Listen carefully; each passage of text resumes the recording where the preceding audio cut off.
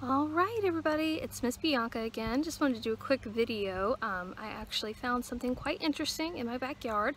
We had a couple of storms a few days ago, so things were kind of nasty outside.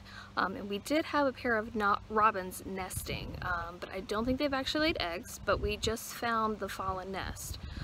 So I thought it would be kind of neat to inspect it and see what it's made out of. So here is the nest. That has fallen from the tree.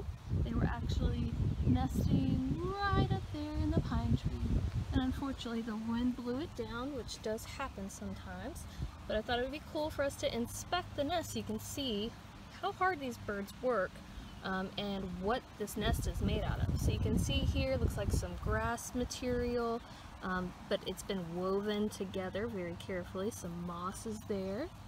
And then what's really neat about this nest is that they've actually taken earth, soil, and they've actually been able to make the base just out of this dirt. And you can see before it fell how perfectly formed all of that was. So that's pretty interesting that they were able to do that and weave that grass together.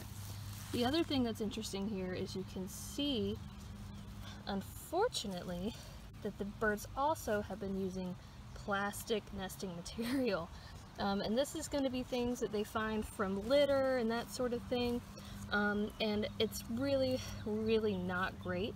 And the reason this is that when they actually have nestlings, these pieces can get wrapped around their little feet and actually hurt them. So it's not great that they're making nesting material out of this.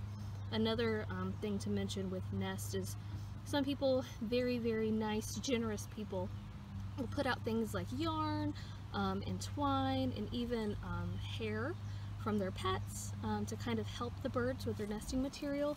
And it's such a sweet thing for people to do, but unfortunately those types of materials can act in the same way as this plastic material and actually get around the nestling's feet and that sort of thing. So it's actually better just to avoid that.